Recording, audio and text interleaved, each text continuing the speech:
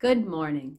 I know that on Monday, Pastor John recorded a daily devotional talking about his new daily devotionals and also letting you know that he was going to be taking at least 4 weeks off from these daily devotionals in order to prepare for the next phase of the devotionals. Now, I know for many of you that have watched these every single day, you've made kind of a habit out of watching them 4 days a week, then maybe that was a disappointment for you.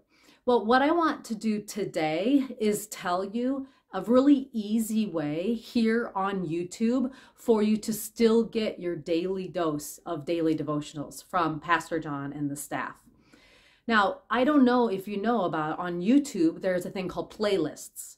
Now, I would tell you exactly how to get to those, but it's a little bit different depending on what device you watch the devotionals on. But if you just look around on your phone or on your computer, on your iPad, on your laptop, whatever you're watching the daily devotionals on, if you look around the church's YouTube page, then you'll find the word playlists.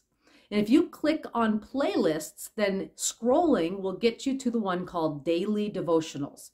And that has all 440 of the daily devotionals that we have done over the past, coming up on 2 years. So there are 440 of those daily devotionals for you to choose from.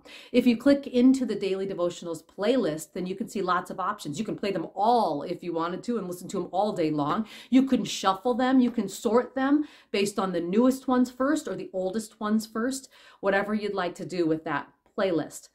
Now, that would be a great way over this time when Pastor John's taking time off from putting out new content for you to continue that habit of connecting every day and watching those daily devotionals. So get into the playlists, pick one that works for you, and just start watching them. 4 days a week, 5 days a week. You could watch them 7 days a week. There are 440 of them, so plenty of them to get you by until Pastor John returns.